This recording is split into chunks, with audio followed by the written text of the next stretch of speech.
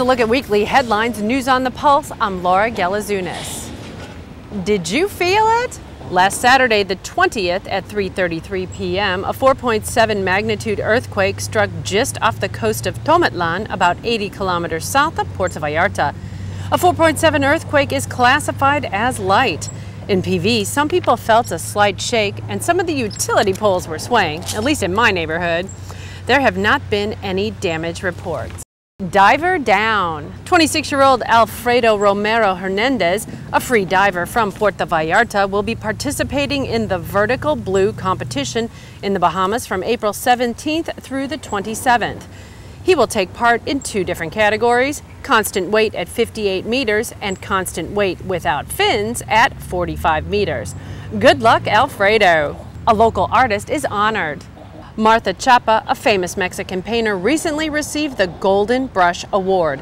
The honor was recently given to Chapa by Mayor Salvador Gonzalez Resendez at Los Arcos Amphitheater on the Malecon. She is known for incorporating apples into many of her pieces and has exhibited in Mexico, the U.S., Canada, Central and South America, Europe, and the Caribbean.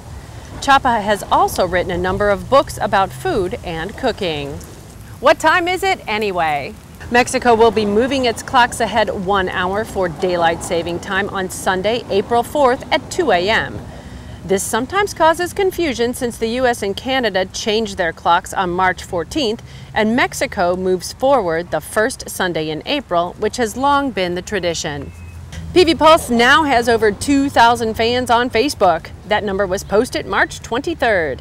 Thanks to all that have signed up, and if you are not a fan, please go ahead and sign up.